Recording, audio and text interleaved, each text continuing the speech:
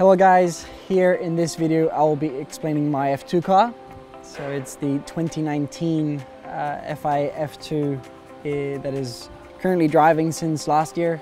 It's a new homologation, it's different to the GP2 that has been driving before. We have this year's car is around 5.2 meters long. It's about 2 meters wide.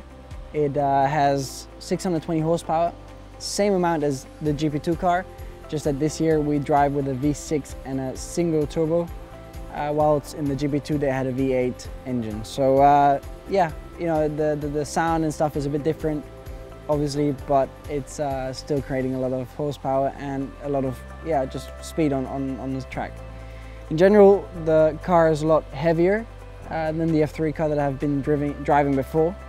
It now weighs 755 kilos with the driver, compared to 580 kilograms with the driver in F3. So in general, it's yeah, a lot heavier. Driving style is a lot different. We have the turbo that is hard to manage. We have quite a big turbo lag, which you know, makes it hard to feel when the power will kick in. So that's also something that adds on, you know, to kind of try and figure out the best way to save tires. It's not easy because of the added, you know, turbo. We get wheel spin at parts where we usually don't. So it's very complicated but very interesting, and I do like it. So it is in general different philosophy of driving. We have, you know, more to V the corners, so it's braking late, turning around the car, going out again.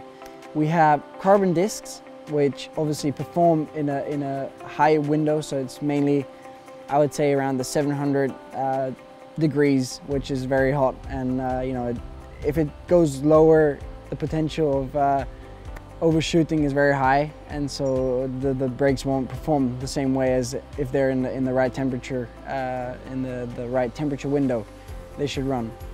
But what is good about it, we can go also a lot harder on the brakes, so it means that the temperature we can reach in the top level is higher.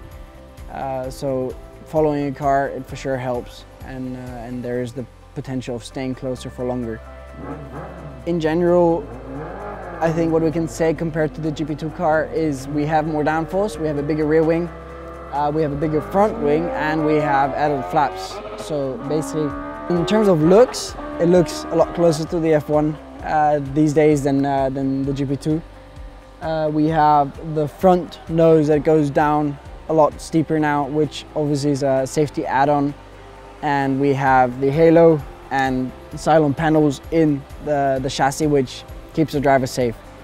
In general, what can I say about the inside of the car? It has a lot of space. I mean, I'm not the biggest or tallest driver in the field, and I'm very comfortable in it. I think that Sean, from what I heard, was also pretty good in it, better than the GP2. So I think that it was suitable for the drivers that are very tall, and it helps them to get comfortable in a car, and that's very important at the end, to be comfortable and to be able to drive at 100% the whole time.